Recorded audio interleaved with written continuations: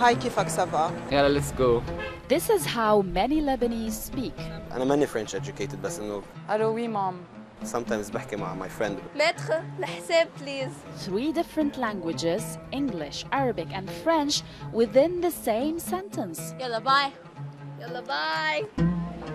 Lebanon has been a multilingual country since early in the 19th century. French and British missionaries established schools and introduced Western languages. Later, with French colonization, the country became a nation of Francophiles.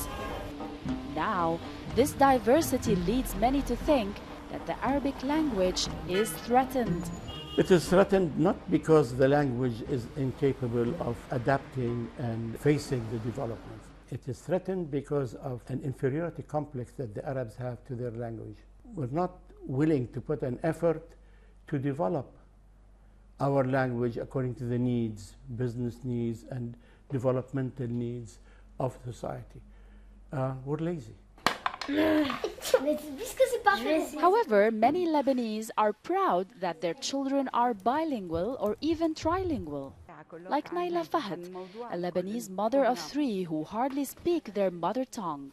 I think they have the chance to live in a country where they can learn 3 languages, and I would like them to speak both 3 well. I'm in a French school and I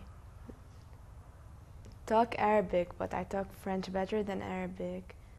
Classical language is maybe threatened, and we have to find ways to revive it. But Lebanese talking language, I don't think it's threatened. I think it's just moving. Lately, there has been efforts to revive the language and make it more appealing. Our alphabets, Suzanne Talhouk, a physics major who has published 2 books of poetry, is one of the staunch enthusiasts of Arabic language. She founded Fil Amr, meaning Act Now, an organization that works on preserving the Arabic language in Lebanon. We want to celebrate our language. How?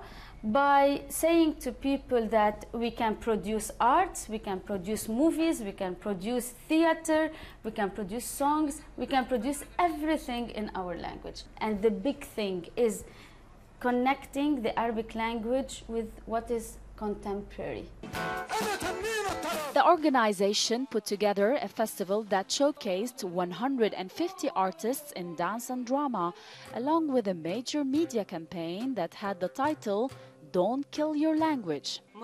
However, for some, events like this are not enough.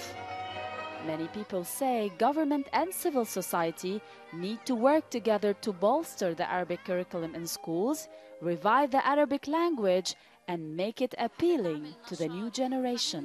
Rima Maktabi, CNN, Beirut, Lebanon.